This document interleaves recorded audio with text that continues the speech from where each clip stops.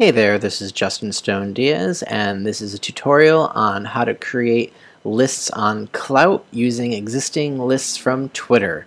This tutorial assumes you've got a Twitter account and that you've already connected it to Klout.com. So recently Klout's introduced the ability to import lists from Twitter. So if you'd like to do that, go to your Twitter account, and what you want to do is check the lists you want to import. You can find your list by visiting your profile. And here under lists, it'll give you a drop-down menu of the different lists you've already created.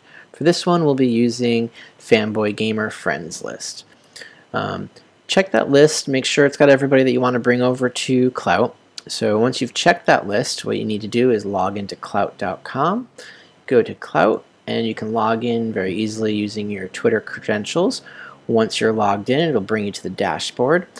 And once you're at the dashboard, click over on the left and it'll bring you to the list option. Now here I've got a couple lists I've created by hand and a couple that I've imported from different Twitter lists. If you scroll down, there should be a blue button here that says import a Twitter list.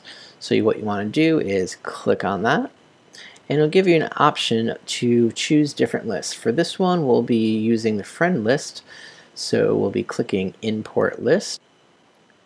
And once Klout.com is done processing your Twitter list, it'll bring you to the list page where it'll show you all the different people it brought over with that Twitter list. And from here you have options to inform your network by tweeting it through Facebook or LinkedIn. And also it also gives you options here to edit the list if you need to change the name. You have the option here. I'm going to capitalize the first letter in friends just so it looks a little better, and you also have the option of adding other people to it. So this has been a quick walkthrough of how to add Twitter lists to Klout. My name is Justin Stone-Diaz, and if you have any questions, feel free to comment on this video or contact me through Twitter.